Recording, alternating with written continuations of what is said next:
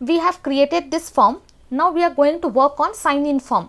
Okay, we are done with this sign up form. Now whenever I click on this sign in button, I should be redirected to signin.php. Okay, this file I have not created yet, so here I am having this not found.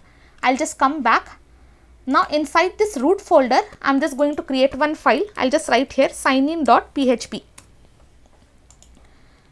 Now if I just refresh this one, now when I click on this sign in button, you can see I am redirected to signin.php, and here I am not having any error because this file I have already created here.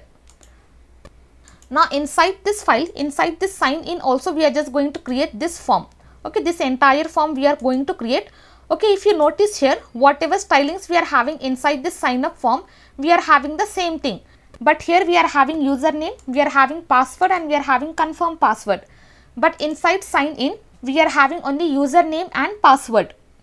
So what I am going to do is, from this index.php file, I'll just do Ctrl A. I'm just going to copy the entire code, and here I'll be pasting that one. I'll just close the left panel. Now first I'm just going to remove this third field, okay, confirm password field. I'll save this.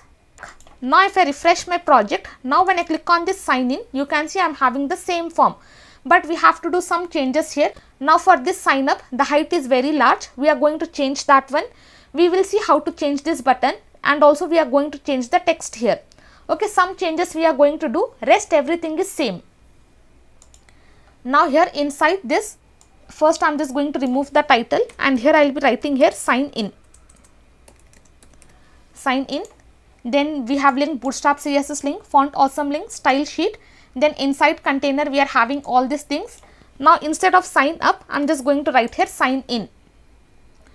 Now here everything is same. We are having, okay, you can give the same name, whatever value we have given for the name attribute inside sign up, you can give the same name here. Okay, it doesn't matter whatever you are giving. Okay, this one, whatever you want you can give. Either it can be same or it can be different. It completely depends on you. Then we are having password field. Then instead of this sign up, I am just going to write here sign in. Inside this name, I am just going to write here sign in. Okay, whatever you want you can give. As of now, I am just going to give here sign in. Whenever I click on this button, only then I have to check for this particular fields inside the database. Okay, now you don't have to focus on PHP part. You just have to focus on this form, how to create this form. Then below this, here instead of writing this one, I am just going to write here don't have an account. Don't have an account, then sign up. And whenever I click on this button, I should be redirected to signup.php. I'll save this. I'll refresh this one. Now whenever I click on this sign up button, you can see, okay, I am redirected to signup.php, but this file is not present. Instead of sign up, I just have to write here home page. Okay, for home page, I am just going to write here index.php, because inside index.php, we have created the sign up form. I'll just come back. Again, I'll refresh this.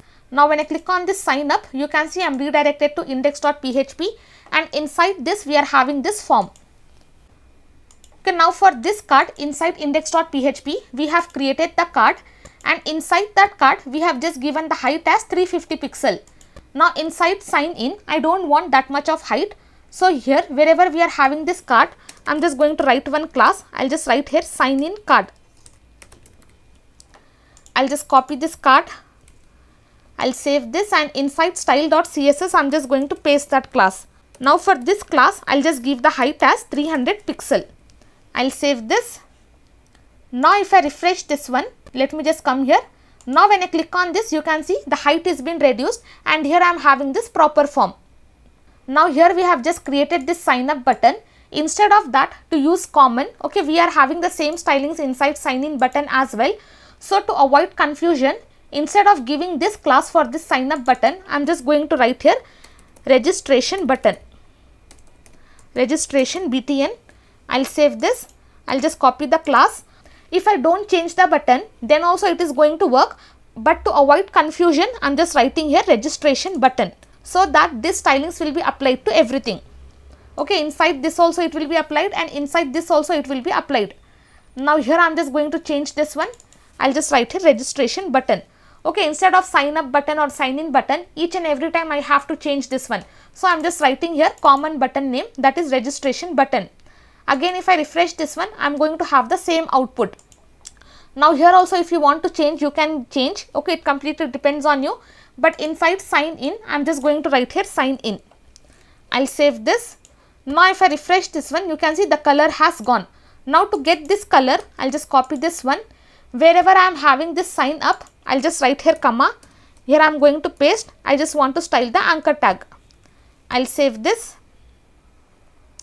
Now if I refresh this one, you can see here I am having this one.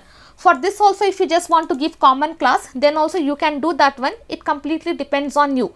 Okay, but it will be good if you are using the common classes, so that you don't have to repeat this particular lines. Okay, if you are having common stylings, then you don't have to repeat like this. You can directly use common class for both and you can display the same stylings. Okay, this is how we are going to create. Whenever I click on this sign up button, I am redirected to index.php, and inside this we are having this sign up form. And here I am having this message, if you are already registered and if you already have an account and if your data is already stored inside the database, then I have to sign in here. Once I click on sign in, I am redirected to signin.php file, and inside this I am having this sign in form. Again here I am having sign up button and here I am having sign in button. We are done with this sign up form, we are done with this sign in form. Now next we are going to work with databases. We are going to create simple database. Inside that we are going to create tables. Then we are going to see how to connect to the database, and then we are going to perform all the operations related to registration form.